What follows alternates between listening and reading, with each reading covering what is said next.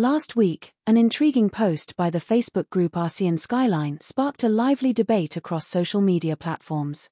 The post, which featured an image depicting the supposed national fruits of various Southeast Asian countries, unexpectedly stirred controversy over the inclusion of durian as Singapore's national fruit. Many Singaporeans are known for their love of durians, but this choice raised eyebrows, especially among our neighbours in Malaysia. A flood of comments from Malaysians questioned the authenticity of this claim, with some humorously noting the apparent irony.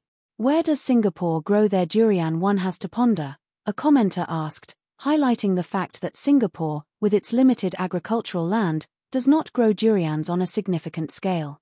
The conversation took a playful turn as Malaysians joked that Singapore's durians must come from their own country. One Facebook user pointed out that the best durians in Singapore actually hail from popular durian growing districts in Malaysia, such as Segamat, Pagoh, and Raub.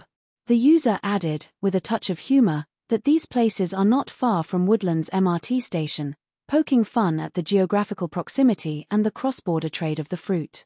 Despite the jest, a few Singaporeans were quick to defend the depiction. One commenter mentioned that in the past, areas like Nay Soon and Sembawang were known for having durian trees.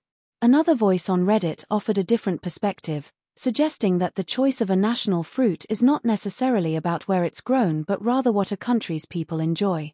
They argued that both Singapore and Malaysia could share durian as their national fruit, noting that Singaporeans are willing to pay top dollar each season for what is often referred to as the king of fruits.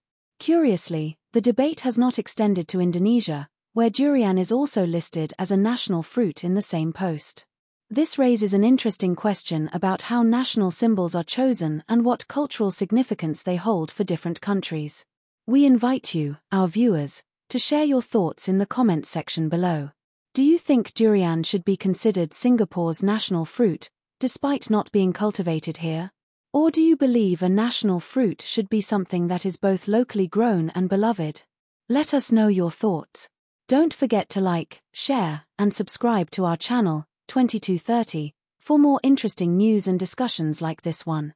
And here's a thinking question for you. What criteria do you believe should be used to decide a country's national fruit? Share your thoughts in the comment.